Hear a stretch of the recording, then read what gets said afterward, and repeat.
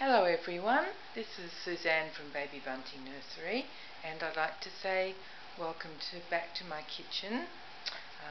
Yes, you're back in my kitchen. I was going to film this outside, but the cicadas are making such a racket out there, I thought you'd never hear me. So I thought it best just to meet again in my kitchen.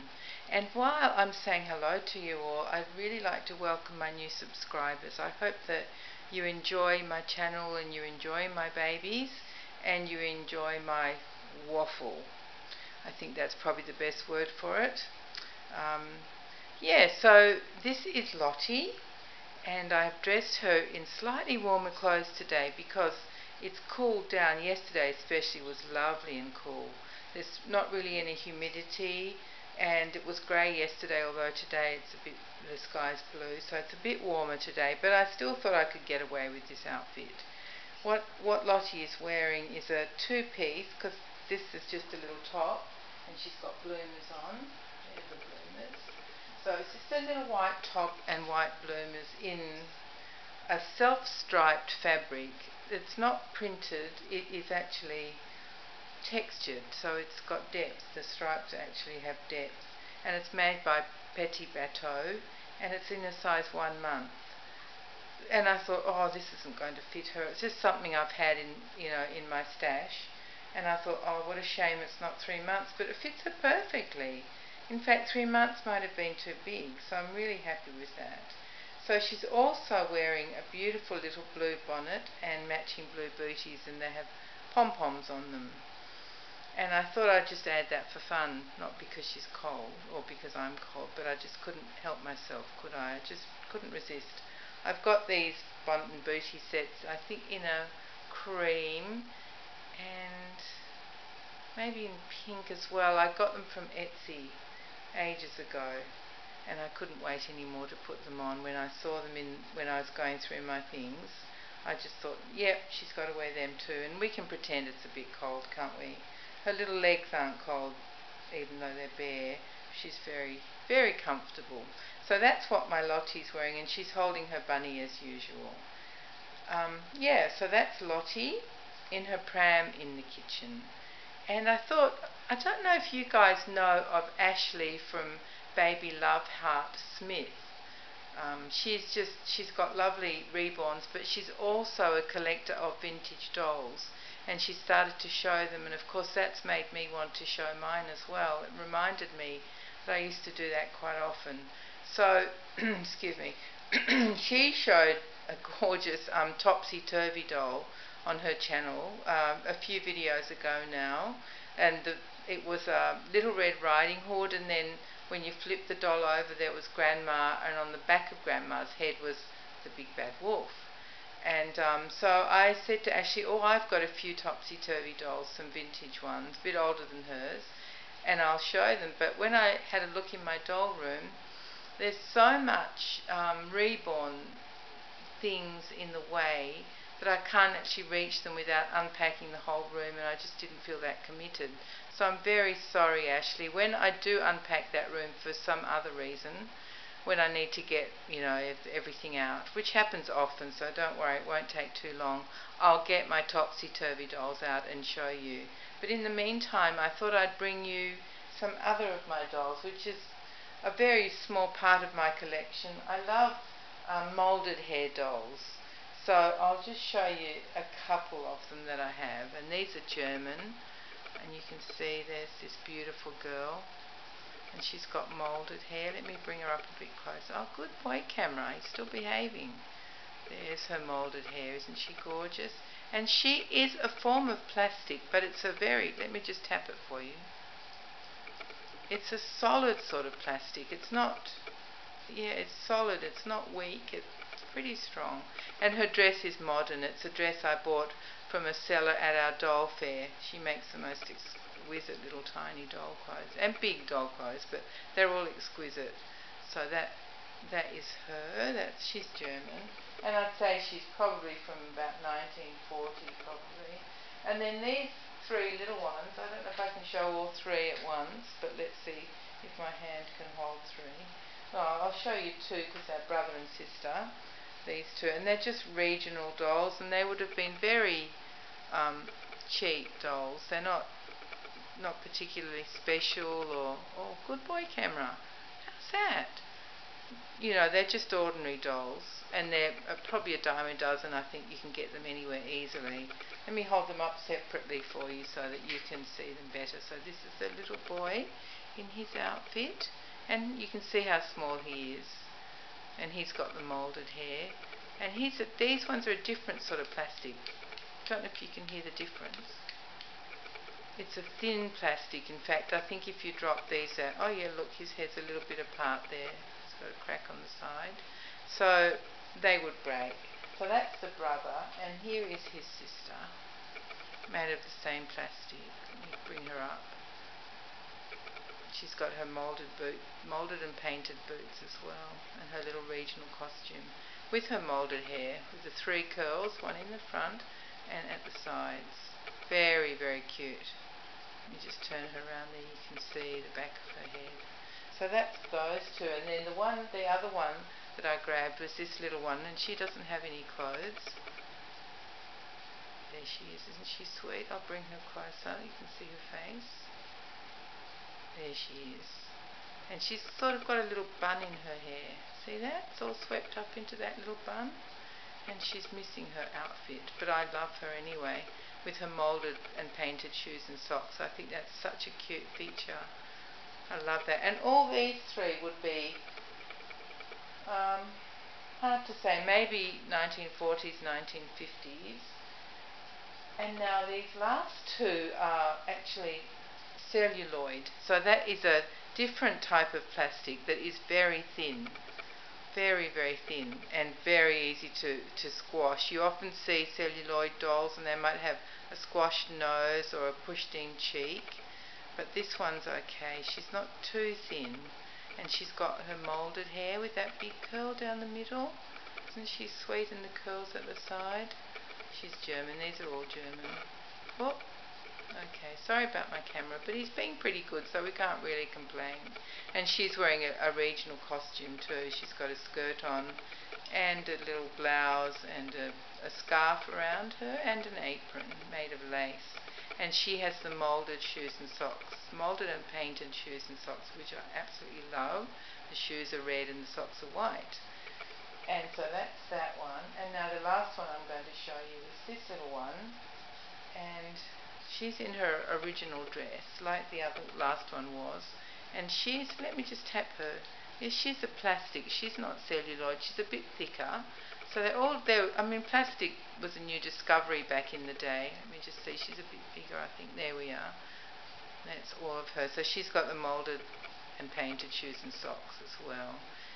Round her neck is a key because she can walk, I think. I've never tried her, so I'm not really sure. But that's her original key and her original dress, which is like a yellow checked with red and blue lines running through it, and a bit of lace around the waist and around the neck. And see her moulded hair? It's a little bit different. She hasn't got the little top knot, although she's just got sort of waves going across the top of her head and curls at either side. I'll just show you the back if my camera will let me. There we go. See those little curls at the back? Very, very, very, very cute. And I guess she'd be probably, I don't know, just guessing with all these ages, probably the 1950s maybe, or 1940s, judging by the hairstyle. And they're all, I love them all those beautiful girls and boys. And they're various types of plastic. Yes, so plastic was a new invention back in the day, and everyone was making it. And so there were lots of different types of plastics. There was the celluloid, and there was Bakelite, which is quite different. That's quite a brittle, thick plastic. But there are some dolls that were actually made out of Bakelite. Very hard to find, but they do exist. I don't have any, because I tend to buy things in their original condition, whether it's good or bad, and so I prefer to buy them in good condition. It's quite hard to find those Bakelite ones. So yeah, there's Bakelite, and then all sorts of other different, like Xylenite and all that sort of thing. Lots of different versions of Bakelite, and the celluloid, which they made big dolls out of, as well as these little ones, and they had to, and they made toys and all sorts of things. But the manufacture of celluloid stopped because it's very flammable, and also it's very soft and easy to break or crush. So they didn't last too long, although there are still a lot of dolls around. There's a brand called Kader, which OK Kader, Kader, that made a lot of celluloid dolls, and they exist now, and they have plastic ones as well, and they last, a more modern plastic, they lasted a bit better. Yeah, so that's some of my moulded hair babies, little German ones that I thought I might show you, seeing as I didn't want to unpack the room to reach my beautiful topsy-turvy dolls, but I will get them out. I have lots of things I could show you, which I will do from time to time. I don't want to bore you because this is a reborn channel, so just occasionally I'll show you some of my vintage, or I even have some antique dolls. And if you want to know the difference between vintage and antique, vintage is anything older than 25 years. So from this moment, anything older than 25 years is considered vintage, and anything older than 100 years is considered antique. So you can see that over time, what's considered antique and vintage does change. But that's just a rough guide, so you know what you've got there. There's one, I don't know if you would like to hear me talk a bit more, but I would like to just talk a little bit about Katie's last video, where she talked about the pros and cons of being a buyer and having an artist as your friend. And I've been thinking a bit about that, and I agree with a lot of what Katie says, but the trouble is when you start to generalize a bit, it gets difficult, because I see everything as like individual relationships between people, that no two relationships are the same. So one artist may be one way with someone and a different way with someone else, because it just depends on your relationship. So all I can do is I could talk from my point of view as an artist, but it's only how I feel, and because I don't really make dolls and I don't know what the word is, and transact the way other people do, because I tend to work from repeat business, and I tend to also have the people I sell dolls to become my friends. So I have dolls that I've sold to people many years ago, and they still send me pictures of their dolls, or when they get a new outfit, they tend to let me know and send me a new picture and things like that. So once you do sell a doll to someone, often your relationship immediately changes. Plus, in the past, I've only sold to strangers, so I've made a doll, listed it on eBay, and it's sold. So people tended to know what they were getting. It's a little bit different when you're dealing in that situation than when you're dealing in making a custom or just a specific kit for someone. But from my point of view, because I don't really ask for money up front, I prefer the buyer to see the doll when it's finished, and then if they still want it, they give me the money, because I always just want my friends / customers to be happy. That's really my main aim. I can always sell the doll on, or work something out. The money is not the thing for me. It puts me under a lot of pressure if I've got the money already before the doll's produced. I just think it's not fair to have to pay for something that you don't actually have. I would prefer someone to pay once the doll's finished, and that's just me. So that side is okay. And also, I mean, it does feel awkward if someone were to sell one of my dolls, and that's only happened once. I saw one of my dolls reappear on eBay, but that was many years ago, probably like 10 years. No, it wouldn't be that many. 7 years ago, something like that. So I probably only made it like 8 years ago. Oh, that's completely wrong. Ignore all those numbers, everybody. I think that doll was one of the very first I made, so that would have been 8 years ago, but she didn't turn up until 2013, so that's 4 years ago. So 4 years after I sold it, I saw it reappear, and that didn't bother me at all. She sold, and she's a sweet doll, a beautiful kit that you can't get anymore. One of Adri Stote's kits that I absolutely love. I actually have one here because I love the kit so much. I bought it from someone. Anyway, I digress as usual. What was I saying? Excuse me. I don't remember what I was saying. It's gone from my head. So, oh yes, I know what I was saying. How I would feel if someone sold one of the dolls that I'd made just for them. You know what? It would be a bit painful, but I tell myself that once the dolls leave me, they're not mine anymore. I've put my heart and my love into them, but then they belong to somebody else, and whatever that person wants to do, they will do, and it's their property. They've given me the money, they own it, they can do what they want. So even though I would feel a bit funny about it, a bit, but I wouldn't ever say that, because I don't want my customers to ever feel beholden to me, or it's just, I want them to love what they've got, what I've made them, and it's theirs to do whatever they like with. It's just been my pleasure to make them. So that's how I feel about the whole, having customers or friends as customers. And that's just from my point of view. I don't represent any other artist except myself, because I know I'm not really, I don't do it to make money. I do it because I love making these babies. That's really why I make them. And even if I made no money, I think I would still keep making them.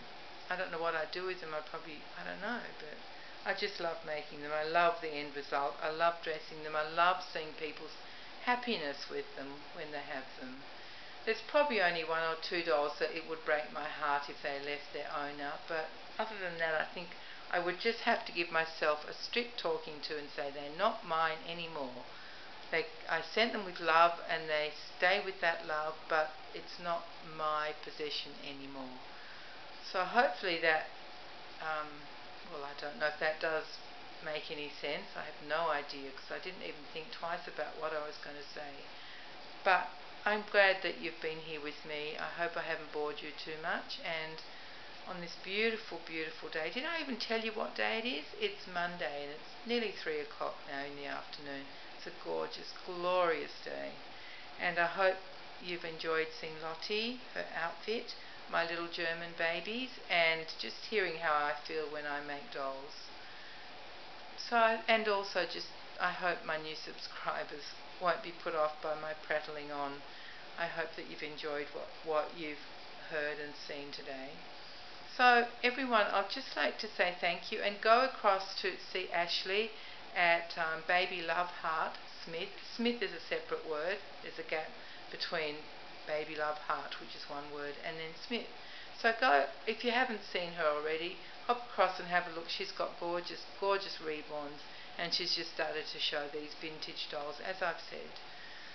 So thank you everyone. Thank you so much for joining me in my kitchen again. Maybe next time we'll try videoing outside, depending on the racket that's out there. And so thank you very much, and take care. Be kind to each other. Bye bye everyone.